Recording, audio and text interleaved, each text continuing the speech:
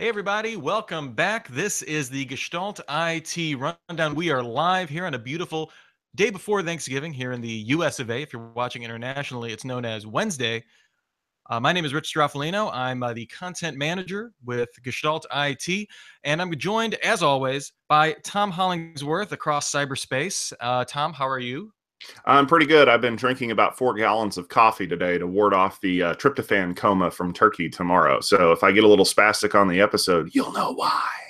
I've actually consumed about a gallon of eggnog already. So if I like blow up like a Willy Wonka and the Chocolate Factory child at some point, that is the reason why. But we are here to discuss the IT news of the week. Now, going into kind of a holiday week is a little bit on the slower side, but we had some pretty big announcements, rulings, decisions, other words that have meanings. And so we're going to run through them right now. Tom, are you ready to get going on this? Let's do this.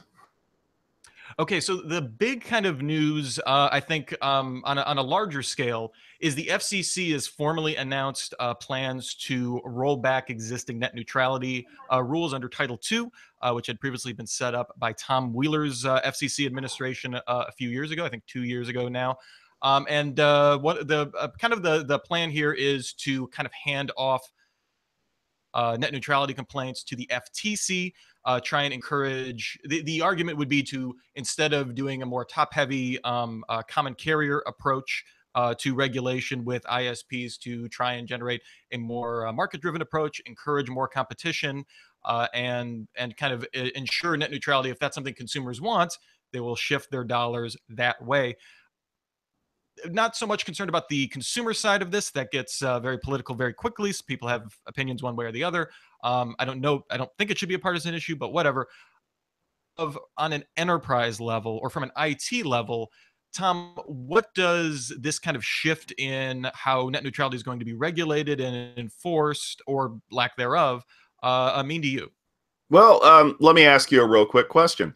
How would you feel if you were going to move your entire business workload to the cloud, or are already in the process of doing it, and your ISP comes back and says, oh, it's going to be an extra $15 a month for the VPN that does the keep alives between your two boxes? Or what if they're just going to charge you an extra $35 a month for any traffic that's headed for Amazon's cloud services? Do you think that that's fair competition? Do you think that you should be subsidizing service provider networks because they are obviously not spending money on them?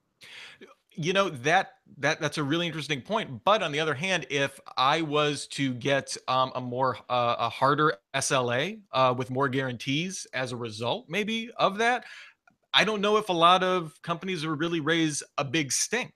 I think though that you raise a really good point though. If for public cloud providers, if I'm Amazon, if I'm Microsoft, I don't know what this is going to mean, because I've been counting on, hey, these pipes are just going to carry my packets and we can do cloud awesomeness. Now am I going to have to pay for better peering agreements with an ISP? How is it, is that going to affect the endpoint traffic? That to me is, I think, the big question on where the public cloud providers are going to fall in this whole debate. And if you think the public cloud isn't big enough to warrant that kind of scrutiny, look at what happened with Verizon and Netflix 3 years ago, when Verizon was essentially arguing that Netflix was abusing their business model by carrying way more traffic than they needed to. There was a huge fight over placement of devices in Netflix, or Netflix wanting to place devices in Verizon data centers. That whole issue with the cross connects, where Verizon refused to plug in 4 3-foot Ethernet cables to relieve stress on a load. Netflix fought back with some kind of a pop-up on their service saying, hey, if you're on Verizon, we're sorry that things suck, but so does Verizon. Lawsuits were threatened. Magically, agreements were negotiated that there was a little bit of a price increase on Netflix's side. But how long is it going to be before Verizon decides that that's best for their business model to do it to Azure or Google Cloud? Yeah, that's where it gets really interesting. And I guess the argument on the other side would be that I mean, again, you at least have in public cloud providers. I mean, that's a big problem though. For if probably don't have like a high capacity ISP, like that many to choose from. I remember for a law firm I worked for, like it was a huge deal when like Windstream was available in Solon, Ohio, and all of a sudden, we could choose to get faster, more reliable service, just the way competition had shaped up. So if you only have the choice between two, I don't some very major impacts. It'll be interesting to see if they can shape policy. Now, I will say it is notable that prior to the Title II regulations that the FCC put in place a couple of years ago, wide scale net neutrality violations. I think it was Comcast got in trouble for throttling BitTorrent traffic. Some smaller cases here or there. You can argue whether zero rating certain services qualifies as net neutrality violations. The bigger point is that there wasn't a big net neutrality conspiracy that the FCC was thwarting with these rules that existed at that time. Now, I think that the landscape has changed. Like we said, public cloud is huge in the enterprise. It's only going to get bigger. There's a really big incentive there to try and extract as much value as you can. If you're an ISP that's not competing in that space, it's a very different landscape, even just on an enterprise level, not even from a consumer level. So we'll see where it goes from there. Yep. All right, Tom, this one I think strikes near and dear to your heart. We finally had Broadcom closing in on the Brocade acquisition for $5.5 billion. When I first started with Gestalt IT, I think this literally just happened. It's like every week there's like one tiny little piece of the Brocade Broadcom deal finally falls into place. It's all over now. What exactly did Broadcom get? What did they have to sell off? And, how does this shape the landscape? Not the acquisition's been completed. Well, it's funny because when you hear about the deal, you hear that it's huge and it's groundbreaking. All Broadcom really got was the old Brocade fiber channel chipset assets. They didn't get a huge what we know of as Brocade, which was parts of Foundry and McData and Ruckus. So Broadcom themselves got the chipset stuff, which is what they wanted because it's the synergy with their stuff. They had to sell off the wireless assets that they got from Ruckus to Aris, which most people in the country know Aris. If you have one of those wireless cable modem things, it was probably made by Aris. AT&T ended up buying the software router assets that were acquired through Viata. Extreme Networks ended up buying the data center networking pieces, which some of those came from Foundry Networks and other ones were home developed, like Stackstorm, which a couple of our friends from Tech Field Day work at. And let's see here. Some other various bits and pieces ended up getting shuffled around. So, I mean, yes, Broadcom bought Brocade, but they didn't buy a lot of Brocade. Brocade is going to live on seeding other companies in other places. Now, does obviously it was Broadcom, didn't want to compete in businesses where they didn't necessarily have any synergy, which is a reason for a lot of these sell-offs. Do you think the finally closing of this deal lays any groundwork for the rumored or potential acquisition of Qualcomm by Broadcom? I mean, obviously it's a much huger scale. It's like a 20 times bigger dollar amount in terms of an acquisition. But do you think if one, if Broadcom is able to raise the money, and two, if they're able to maybe promise to divest some assets, do you think that's the path forward for that? Or obviously substantially different companies?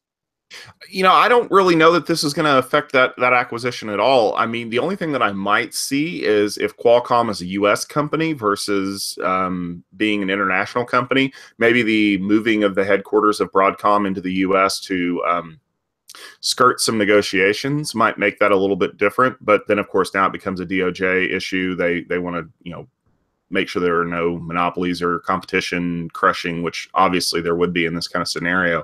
I don't think Brocade is too big of a thing for Broadcom to digest quickly and move on.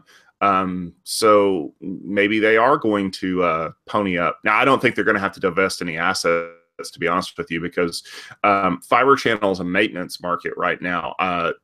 People that are using it are going to keep using it. People who aren't using it aren't going to buy into it. Okay. Well, we'll see if how that shakes up. But thank God I finally have to stop writing follow-up pieces on Gestalt IT that Ruckus is now wherever. Mm-hmm. can just move on with our new Broadcom centric life. Yes. It kind of a weird story came up. Like I said, it's a weird news week this week. A little bit of cryptocurrency news. I'm really fascinated monetization schemes with Bitcoin, not just using it, in place of a fiat currency, just using a Bitcoin to, buy a computer or something like that. That's boring. That's like the most table stakes cryptocurrency thing out there. What's really interesting to me is of using, the old saying is, if you're getting something for free, what you're the product basically, right? So if you're Mm-hmm. if you're reading an article for free on the internet, tracked and they're selling that information, you're seeing ads, which are, your attention is kind of paying for that. If you're, if you're behind a paywall, the Wall Street Journal, you're paying with money. Kind of a weird movement in the, not a weird, I don't know, it's weird to me, moving the cryptocurrency movement to pay with your CPU Mm-hmm. for different content. So we've seen a number of JavaScript miners kind of set up a web page. It starts mining with this little JavaScript applet that takes a thread or two up from your CPU. Mines a tiny little bit of crypto that goes back to the provider of the content, and your CPU gets a little hotter, and your energy bill goes up by like 0.001 cents, for every minute that you're on there or something like that. So now there was a company called CoinHive got into some trouble because their JavaScript mining thing doesn't pop up and let you know that it's doing it, and companies were using it. They weren't doing it, but they were getting really bad PR because other companies were doing it. Well, now there's a browser maker called Brave that's taking that business model and making it basically the entire purpose of their browser, right? So what they will do is you specify on certain sites will mine crypto, and then the site provider, you can notify them, and the site provider can sign up and get that deposited into a virtual wallet of some form. I'm not sure if they're using, I know CoinHive uses Monero. I'm not sure what the Brave browser is using, but Tom, the idea of using your CPU with your knowledge to pay for content that you're consuming, is that of interest to you? It is, honestly, if it means that I can get rid of pop-up ads, flash ads, tracking scripts. I mean, that's one of the reasons why I run an ad blocker and ghostery and all those other things. It's not that I don't want people to be able to pay for their content. It's that I want to get rid of all of the unseen crap that's running in the background. So yeah, if someone's running a cryptocurrency miner and a JavaScript thing and they didn't pop up and tell me that, yeah, I might be a little bit peeved. But if you're collecting 4 or 5 megabytes of information about me with every page load that I still didn't see the pop-up for, I'm going to be a little more irritated. So this just goes back to the ideas of like SETI at home and folding at home. It's like, hey, CPU is not doing anything. Why don't we use it for a little bit of stuff? As long as it doesn't impact the page loads, I'm fine. But I would like to be notified that that's going on. And my reservations about the usefulness of cryptocurrency notwithstanding, if this is a way for people to get money to keep their sites going, so be it. Yeah, we seem to be in a renaissance for like weird ways to monetize stuff. Like I think I don't know, we certainly haven't hit peak advertising because I can still see content when I visit a site, but we're getting close. Like like those scroll through ads are the absolute worst. I Yeah. was just complaining about ZDNet that they have videos pop up. A Mm-hmm. lot of new sites autoplay video is just the absolute worst. And I have to imagine that, if you're being conservative and you're only using a thread or two, that can't be more impactful on my system performance than having a video load, an HD video load in the background, and Yeah. all of a sudden just start blaring stuff at me. I do think the challenge is, one, figuring out a way to let people know what's going on, and two, like you said, when it does start impacting performance, there has to be a way to intelligently dial that back, which I think is a limitation of all of these systems right now. It is kind of interesting though that we, in terms of that's very much an efficiency issue, right? That you just have the CPU that's sitting there at 20% utilized when you're browsing the web for the most part, unless you're hitting an autoplay video, and trying to find a way to maximize that. You're already paying for the electricity that's going through there. Yeah, it might go up a little bit, but finding a way to use that, I think, is a super interesting project. Yeah, just be aware that if you're buying into this, there's a possibility that your IT people could set up a website with cryptocurrency miner in the background and go set all of the home pages for all of the enterprise machines to hit that home page so that it'll mine currency. People are really creative when it comes to ways to fleece the system. That is an interesting question. Does that then become who does that fall under? Because you obviously, I don't think you would see like a ton of network traffic. Obviously, it'd be going. The miner's running locally, and it's just shooting out the math when it's done back there. So it would be interesting to see if that becomes a major issue with business. The local IT admin just plugs something in, kind of like a weird pen test in a certain way. Who knows? Kind of the big story in an IT sense. Obviously, the net neutrality has a lot of implications, across society, potentially, whatever.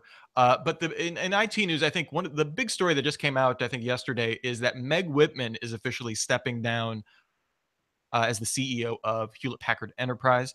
This is not a surprise. When she was hired on in 2011, she had said this was kind of a 5-year project and had agreed to stay on. She had interviewed as a courtesy for the Uber job, although I'm sure if they offered it to her with bags and bags of cash, she, how courteous she was in considering that. But now definitely stepping down, we're going to have Antonio Neri, who's been with HPE for 23 years, stepping in as CEO effective February 1st of next year. So, Tom, I'm kind of interested. What do you think when we look back at Meg Whitman in a couple of years is going to be, the legacy achievement? Is it the split with HP and HP? I mean, that's obviously like the big news item that people think of from her tenure. But I don't know if that reflects all that great on her, considering HP is kind of outdoing HP in terms of company growth. Well, I mean, it's so weird to look back on this because, like you said in 2011, the story wasn't that we had a female CEO of a major company with the implications of the split coming. It was, oh my God, I hope Meg does a better job than the last two guys. Because when you say the legacy of people, you've got Mark Hurd, who basically turned R&D into some kind of really weird dungeon, and they didn't do anything. Then you had Leo Apotheker, and yeah, autonomy. Literally the word that follows his name from now for the rest of his life is autonomy. And they took a bath on that. And I'm actually happy to see HP Inc. doing a lot more business than HPE, even though near and dear to my heart because I'm an enterprise guy and because I know a lot of friends that work at now HPE, both Aruba, Nimble Storage, SimpliVity acquisitions. HP Inc. basically got all the debt in that deal. If they're making money hand over fist and they've kind of sorted out that debt situation, more power to them. But yeah, you're right. Meg was never going to be, the Tom Watson of HPE. She wasn't going to be the John Chambers. She wasn't going to stick around forever. Meg has other things that she wants to do, and maybe the fact that she got interviewed for Uber kind of tells you what Meg's specialty is, which is cleaning up messes that people are responsible for and then get sacked. Antonio's going to do a good job. He's been doing a really good job behind the scenes of positioning things. I'm going to be really interested to see kind of if they're going to start slowing down a little bit more.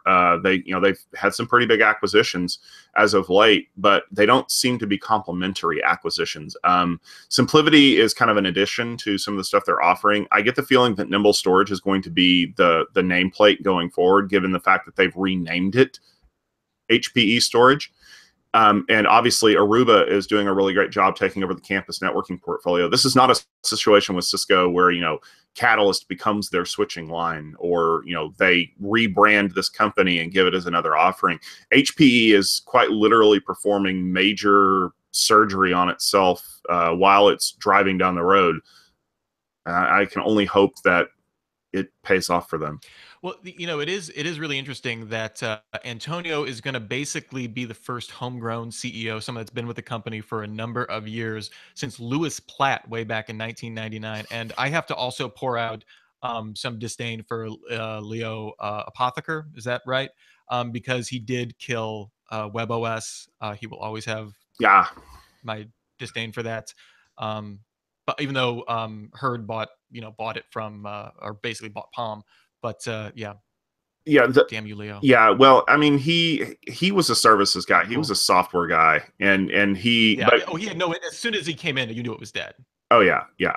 That's there. That was a really weird synergy. I mean, when you look back on it, though, boy, that would have really paid off if somebody had made something happen with it. So, but I guess my question is with Antonio, is it a sign that they're going from the HPE bench? Is this a sign that, hey, this guy knows the business, he knows what direction, he knows where we're already where we've made key acquisitions, where our business is strong, where we can make great margins, where we have room to expand. We don't have to, there's no training that has to be involved. He's not going to go take us off into a weird direction.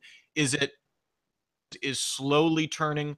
We're going to be a new, slimmer, more agile, if we're going to use some buzzwords here, HPE going forward, and he's the guy that already knows the direction. He can continue us in that direction.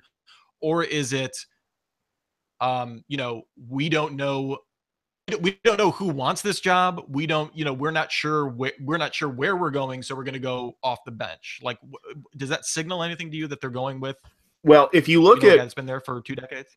if you look at these off the bench promotions, Chuck Robbins, Tim Cook, Jenny Romedy, they all have something in common.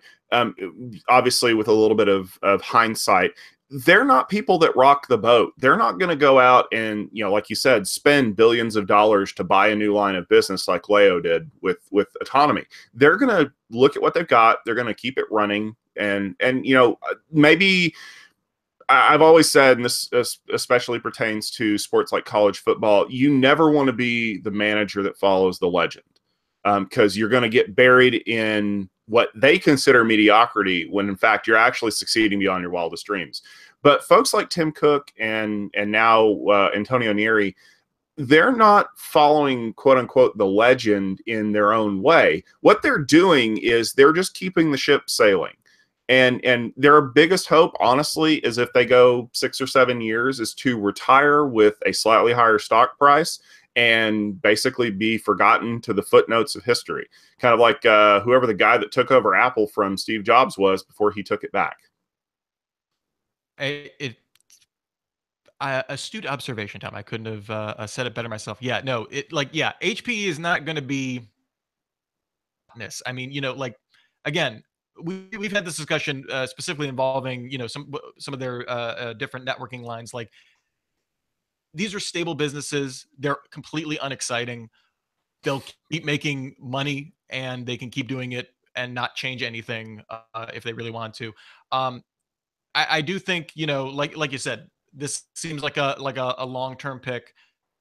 This seems like, again, guy knows the business. He's not gonna screw it up. Like, yeah, don't screw this up is basically what we're gonna see. Do you think there's gonna be any considering he's gonna be continuing kind of the trend where HP is going, kind of signal of what maybe the next spinoff is gonna be for their business? Just out of curiosity, kind of get on that note.